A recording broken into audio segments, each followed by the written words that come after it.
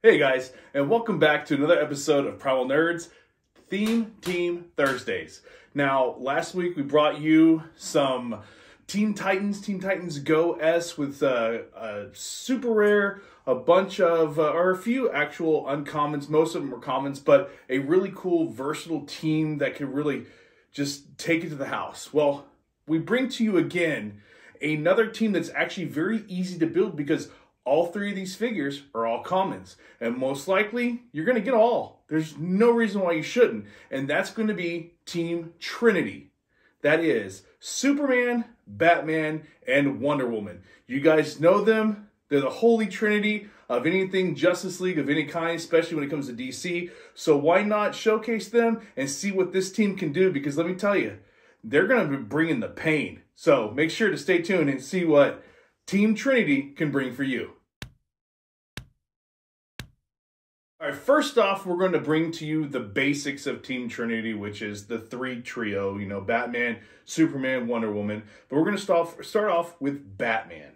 Batman comes in at 75-point line. He's already got charged top dial. He's got some combat reflexes and perplex, which is great. That's just your normal Batman. He's got the Batman team ability or family ability where he gets stealth. But the cool thing is, since he has the team player ability, he also gets to choose the abilities of his teammates that are on his team. So you're looking at Superman ally, you're looking at the Wonder Woman keyword, so that means you're getting improved targeting, hindering, and you're also getting a pseudo super senses.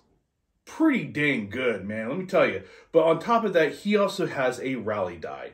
So on all attack rolls, if you roll a 3, remove one of Batman's rally dice to choose a friendly character within range and line of fire until your next turn. The chosen character has safeguard opposing perplex.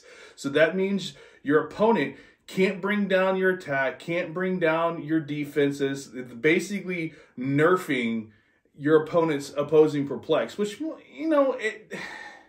most of the time perplex is used to boost your characters up, not so much about turning down an enemy unless they're trying to team up on one, like Superman, for instance. He's got a large defense, so you want to bring that down. So it makes sense. So that's a really cool ability for Batman, not to mention, like I said, getting to use the other team's abilities. Next up, we're going to go with Wonder Woman.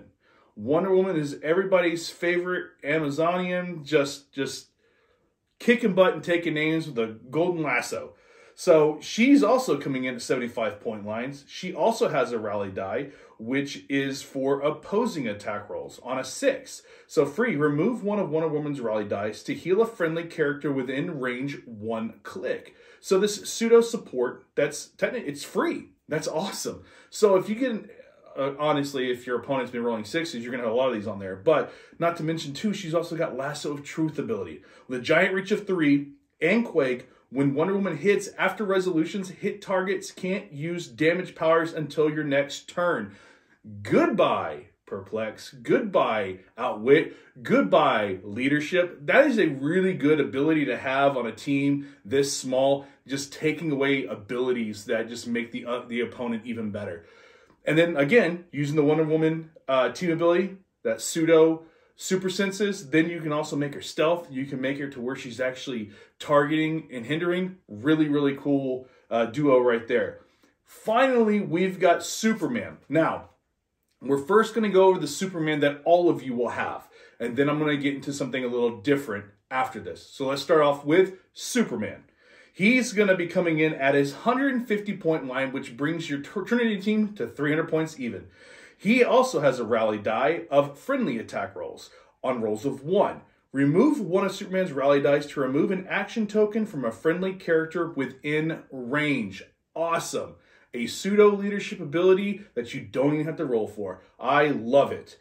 Then he also has an ability called Arctic Breath. When Superman hits with a ranged attack, choose one to last until your next turn. A hit target can't use stop, or a hit target gains immobile. So right there, it's already situational. That is a terrific ability to have, especially on a common. Putting these all together, again, he's got stealth now. He's also got the Wonder Woman team ability. I mean, this is really, really cool because every one of them benefits from this. And then with him starting off at 10 charge, 12 attack, 18 defense with Invincible, and 4 with Close Combat Expert, brutal common piece for you right there. Now that we've gone through the normal commons that all of you will end up getting, we're going to go into 2 extra things that make this team really cool and will make this really fun to use. The first thing we're going to do is we're going to go over the team up card for Superman. Why am I using the team up card for Superman? Because he's got the team up Batman, Wonder Woman trait. If a listed friendly character is on the map and Superman uses Rally, to choose a character with the Batman, Superman, or Wonder Woman team ability, the chosen character removes all tokens instead. That is awesome. So he's already using the Rally die to take off a token. Now he's actually doing it within range. He's taking them all away. This is just giving you more bang for your buck, and you don't even have to, it doesn't even cost you anything extra. It's just a team up card. That's awesome. Finally, to round it all off, we're going to do a mystery card. This mystery card is The Man Who Laughs. Keywords are Batman, Family, and Detective. And every one of these has Batman Family. So let's see what that does. The clue effect is Gotham Knights. When a friendly character with a listed keyword occupying hindering terrain hits 1 or more characters after resolutions, gain 1 clue token. Suspect 3. When a friendly character attacks, opposing characters can't use Mastermind. Okay. Case closed 9. When a friendly character would take damage if it's not from an attack roll. If it's not from an attack roll, roll a d6. 4 through 6, they take no damage instead. So let's look at Mystic's team ability. Let's look at Poison. Along the lines of something like that. Those are things that don't come from an attack roll. They are something that just happens to your character. So this is a great team to go up against a Mystics team, a Poison team, like against like Poison Ivy and such like that. This would be a really cool card to have. It doesn't cost anything extra to put on the team, so I figured, why not? I have the card. It works for the team. I think it gives them a little more staying power. Really cool team of just commons. The Trinity team, commons. Check it out. It's really cool. This is one that you can actually split the team up and each one of them does their own damage. You got Wonder Woman and Superman flying through the air, hitting opponents straight to the face. You got Batman from the shadows just dishing it out. This is a really cool, versatile team for just 3 characters and 3 characters who are common.